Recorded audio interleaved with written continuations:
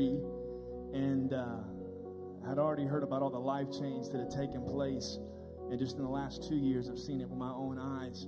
And I think that one thing that we could say of every single life that's walked in these doors and walked out different is that they could sing this song and just say that his love has never failed. It's never run out on them. At a moment where they might have thought giving up, with no hope, with no life, with nothing, they've walked in these doors and we've seen thousands of people saved and baptized in 5 years. And that's unbelievable. So let's sing this today, since we've been saved and we've been forgiven, and that those are just sitting around here. Maybe it's your first time. Maybe you're just checking this whole thing out. Maybe you don't even like us already. But let's sing this song for them, that just to tell them that our God never fails and he'll never run out on them. Come on.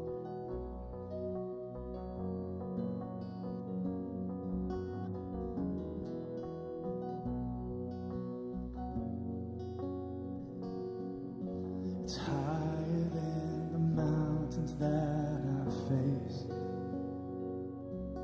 stronger than the power of the grave. It's constant through the trial and the change. This one thing remains. Sing that higher. Come on. High.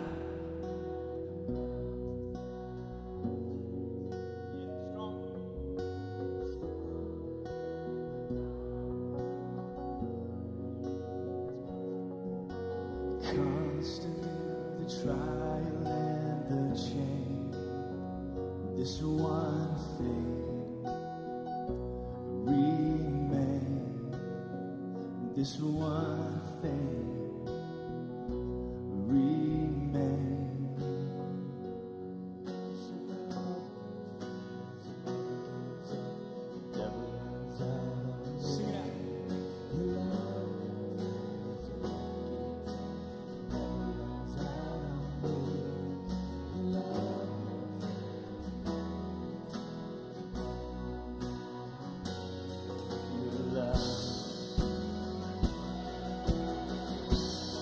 Come on, sing this.